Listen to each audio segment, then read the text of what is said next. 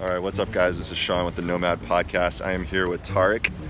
Hey! We just had a good conversation, talked about a lot of stuff, actually. Tarek, you have been to 101 countries. You're the most well-traveled person that I've interviewed so far.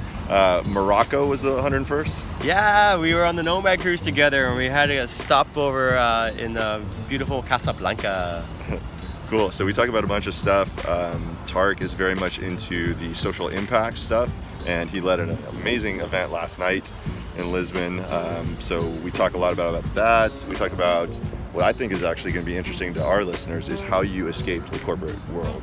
Yeah. You were very much corporate, right? So absolutely. I spent a dozen years in the corporate world of New York, a little bit of London, and I was a bit of a different guy. I had short hair, clean shaven, some extra weight, suit and tie all the time, and now I'm more of a hippie man bun guy.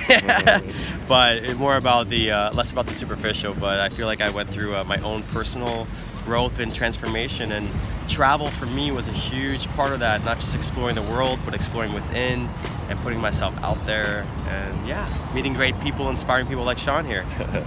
So yeah, I think if you're in the cubicle right now listening to this, this is going to be particularly relevant to you in terms of how Tarek exited the corporate environment. I think that alone might be a good reason to listen. So yeah.